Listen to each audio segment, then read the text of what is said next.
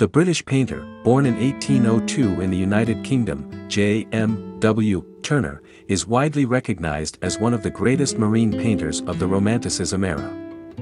During the Romanticism period, Turner's artworks often displayed the power of nature, light, and atmosphere in maritime settings, reflecting the movement's focus on individual emotion and imagination. Turner was particularly influenced by the Dutch painters Ludolf Backhuysen and Willem van de Velde, and he gained mastery over marine subjects by copying their works. Turner first exhibited at the Royal Academy in 1822 and contributed a portrait of a gentleman. But it was his paintings of naval subjects that earned him acclaim, including Ship in a Storm Firing a Signal of Distress and A Dutch Fleet at the 17th Century Coming to Anchor in a Breeze. Turner's style continued to develop, becoming freer in the use of colors and bolder in expressing emotions.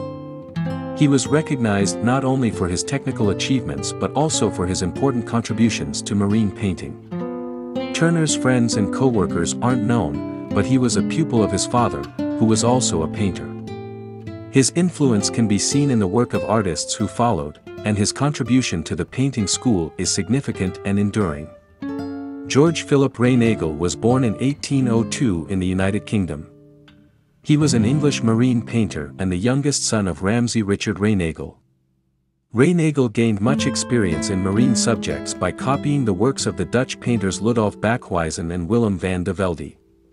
In 1822, he sent a portrait of a gentleman to the Royal Academy, and in 1824 he contributed Ship in a Storm Firing a Signal of Distress and Calm, followed by A Dutch Fleet at the 17th Century Coming to Anchor in a Breeze in 1825, and other naval subjects in the following years.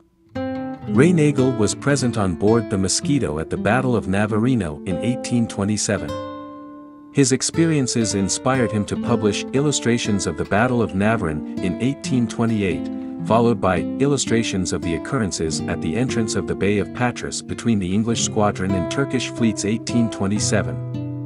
He also painted incidents of these battles, which he exhibited in 1829, 1830, and 1831. Reinagle was present with the English fleet on the coast of Portugal in 1833, and his picture of Admiral Napier's glorious triumph over the Miguelite squadron was one of his contributions to the Royal Academy in 1834. Unfortunately, Reinagle's career was cut short when he died at the young age of 33 at 11 Great Randolph Street, Camden Town, London, on December 6, 1835. Despite his short life, Reinagle left an impressive legacy with his works both in oils and watercolors. His paintings of shipping and marine pieces exhibited great promise. Reinagle's works appeared at the British Institution and occasionally at the Society of British Artists. In conclusion, J.M.W. Turner was a renowned British marine painter known for his ability to capture nature's power, light, and atmosphere in maritime settings, showcasing individual emotion and imagination. His mastery over marine subjects and evolution of style earned him critical acclaim for his technical achievements and significant contributions to marine painting. Turner's influence can be seen in the work of artists who followed him, making his contribution to the painting school significant and enduring. George Philip Reinagle, a talented English marine painter, also contributed to the art world before his early death. His paintings exhibited great promise in both oils and watercolors, depicting shipping and marine scenes with precise detail. Despite his short career, Reinagle left an impressive legacy with his works appearing at many prominent institutions.